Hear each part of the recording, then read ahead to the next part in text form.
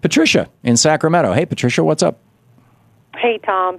The other day I called Senator Boxer's office because she is the chair of the Environmental Committee, and I had asked them about this, the news articles I've been reading about Fukushima, and they had referred me to the Nuclear Regulatory Committee. That's right, Commission, the NRC. Yeah, Commission, sorry. And I don't remember the name of the gentleman I spoke to, but I told him, I said, I'm a member of the public, and I just wanted to know, I'm concerned about this and how this will affect us, and I asked him, what are you doing to ensure, because this is not just about Japan, this is going to affect everybody. Right.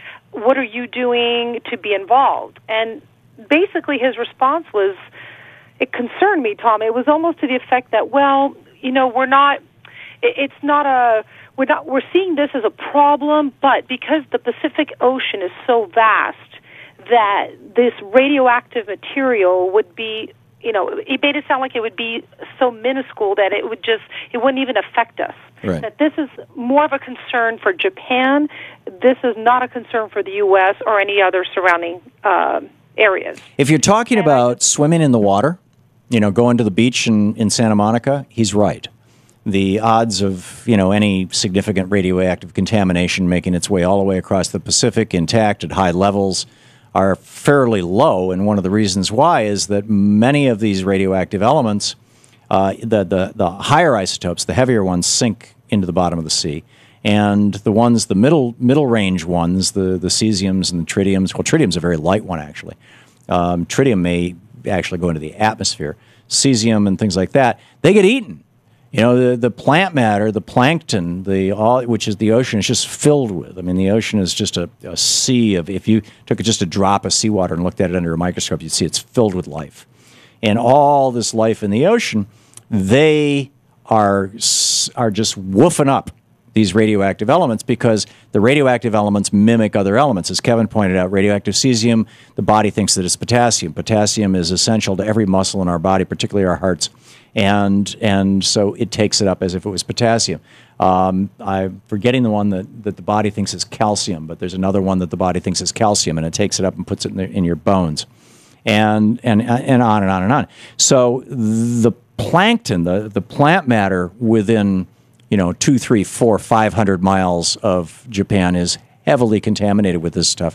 That plant matter then gets eaten by small fish.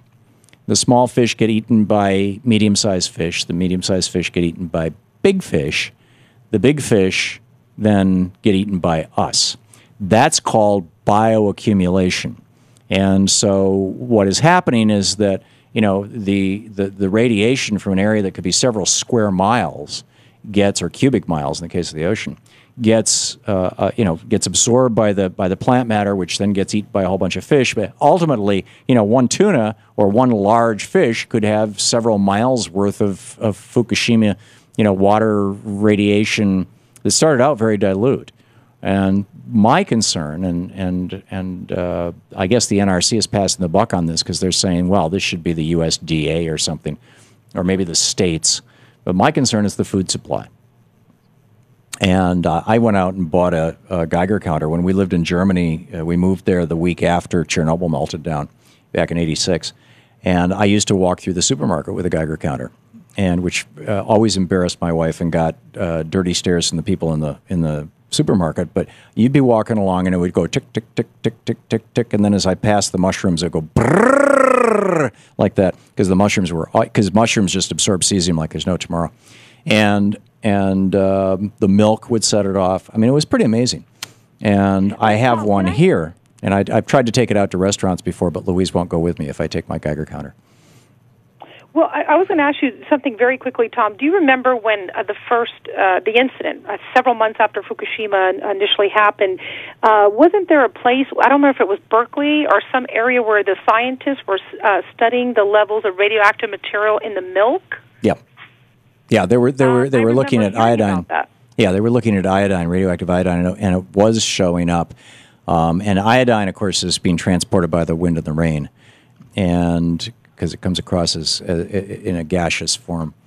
And it has a relatively short half-life, but it looks like these things are still emitting this stuff continuously. So if I lived on the West Coast, as you do, there are groups of people who are getting together and they're sampling food and they're sampling the air and things like this. And I would find one of those groups. You might want to start at Beyond Nuclear or just ask the folks at beyondnuclear.org who to talk to. And I would also seriously consider investing in a Geiger counter, a fairly sensitive one. They're only $200-300. I mean, I realize that's a lot of money for a lot of people, but it's, if it prevents you from getting cancer. And going out and checking the food. I think this is much more concern. And then the other thing I would do is I would be taking liquid dulse. You can buy at vitaminshop.com this liquid dulse. Dr. Bragg makes it, and it is it's iodine. It's iodine from red seaweed. Dulse is a red seaweed. And if I lived on the West Coast, I do take it every day anyway. I have for decades, and just a couple of drops. And that way, it keeps your thyroid saturated with iodine. So if you're exposed to radioactive iodine, your body doesn't absorb it. And because there's a fair amount of epidemiological stuff that suggests that the wild epidemic of hypo and hyper, but mostly hypothyroidism, among people in their 40s and 50s and 60s in the United States right now is the reason. Because Synthroid is the most prescribed drug in America. It's a supplement for the thyroid. And that might be because of the above-ground radioactive tests in the 1940s and 50s, leading to contamination of our milk by radioactive iodine, and that kind of burned up people's thyroids. Making sense, Patricia? Absolutely. I have hypothyroid, so I'm right Bingo. with you on that. So you know what I'm talking about. Okay, Patricia, thank you very much for the call, and good luck. And if you learn anything interesting, give us a shout. Let us know.